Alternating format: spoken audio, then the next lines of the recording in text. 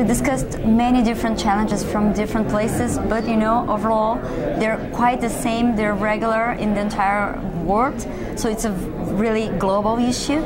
And we had a strong session on South American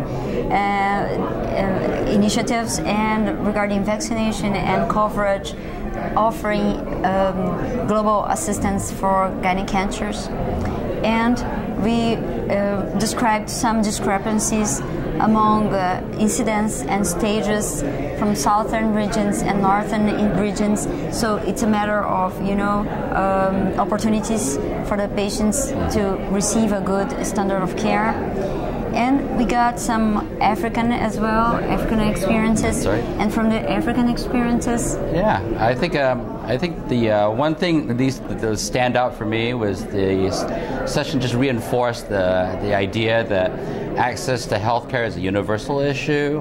We have posters here that talk about access in the Deep South of the United States. And in the session we heard about access issues in Africa, yes, and access issues in Asia. And I think it's a universal thing.